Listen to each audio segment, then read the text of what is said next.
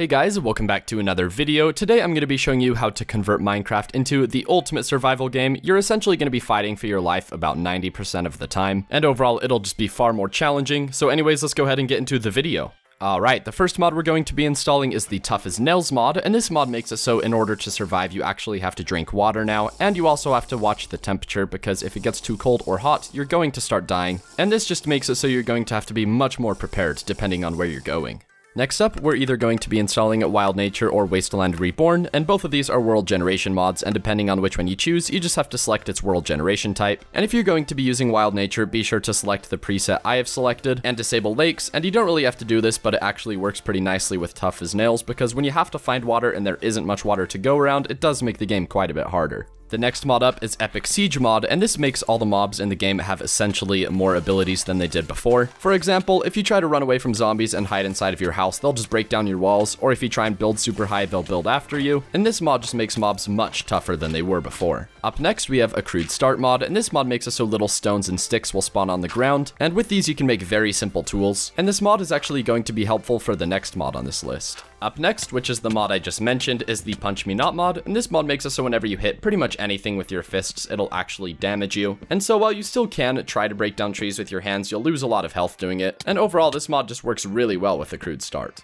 The next mod we have is the General Disasters mod, and this mod makes it so in your world there can actually be earthquakes, sinkholes, and volcanoes, and these can happen essentially anywhere, so you could be building a house and then out of nowhere a sinkhole appears beneath you, and this just definitely mixes things up. Weather storms and tornadoes is the next mod we will be installing, and this mod adds much more severe weather to your game, ranging from simple rainstorms all the way up to giant tornadoes, and these can actually cause damage to your world, so just like the General Disasters mod, with this mod installed, you'll always have to be prepared for everything. Next up is the Hardcore Darkness mod, and when you have this mod installed, you better make sure you have some torches whenever you're outside and it's dark or you're inside a cave, because you cannot see anything if you don't. This mod completely removes the minimum light level in Minecraft, so you can find yourself in complete darkness. One of the last mods I have on this list is the Animalium mod, and this mod adds a couple new hostile creatures to your world, and some of these actually have their own special little abilities. For example, the rats will take whatever you're holding in your hand and run away with it. The last mod I have for you guys is the Enhanced Visuals mod, and this mod adds a couple visual overlays to your game depending on what happens to you. Whenever you take damage, you'll actually see blood splatter onto your screen, and this mod even has a couple extra effects provided for the Tough as Nails mod.